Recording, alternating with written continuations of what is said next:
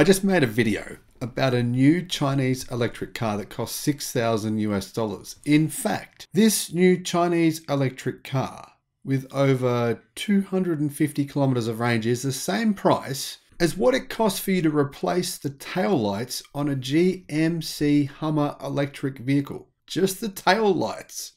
I kid you not. Hello my friends, welcome to the channel. I'm the Electric Viking. This is just a fun, quick video for you guys. I thought this was some interesting trivia here. The GMC Hummer EV, it weighs an astronomical amount. It's over 9,000 pounds. I think it's the heaviest pickup truck that's ever existed in the history of mankind. I'm joking here, but it's insane. It's incredibly heavy. It's incredibly big. It's actually pretty damn cool, actually. However, if you reverse one of these into a pole or, I don't know, just actually have a little bingle, I hope you're insured. I really, really, really hope you're insured. Now, the new GMC Hummer EV is one of the most sought after SUVs on the market today. As you can see by its resale prices, people are selling these things for twice what they paid. I've seen them listed for over 200,000 US dollars. Crazy. However, they're also selling at GM dealerships for more than the MSRP, in many cases up to 40 to 50,000 more than the MSRP. I don't like that, but it is what it is.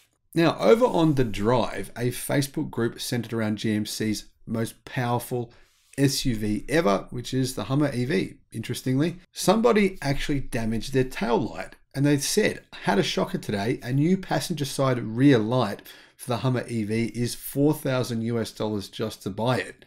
In fact, 4,040 US dollars. However, the thing is, this wasn't a joke, right?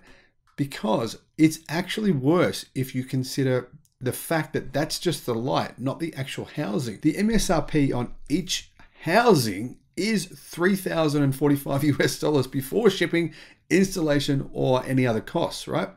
If you include shipping and actually getting this fitted by your local dealership, it's going to cost you 6,090 US dollars.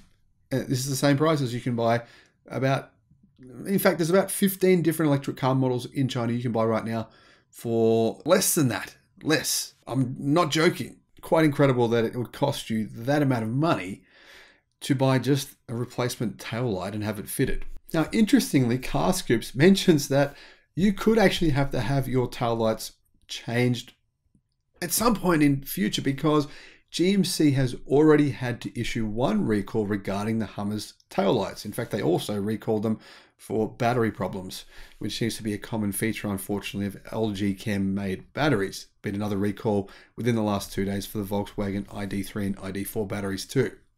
Now, while this most recent recall included 10 vehicles only for GMC Hummer electric vehicle taillights, other recent GM products like the Yukon are well known for LED taillight failure. So it's possible that your taillights could have a failure.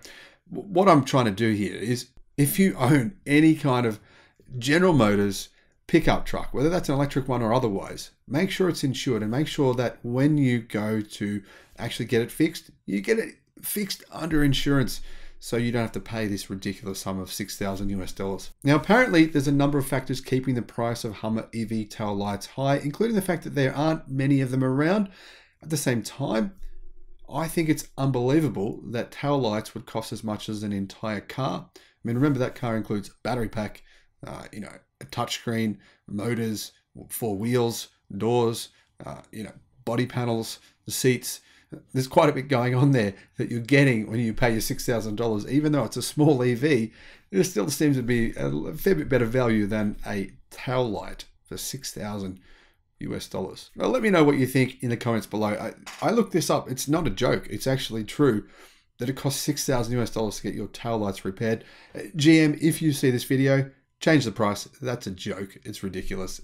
Come on. You can't scam people for this kind of money. This is going to give you guys a bad name.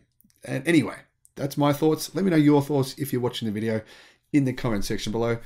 As always, guys, have a great day. Thanks for watching. Bye-bye.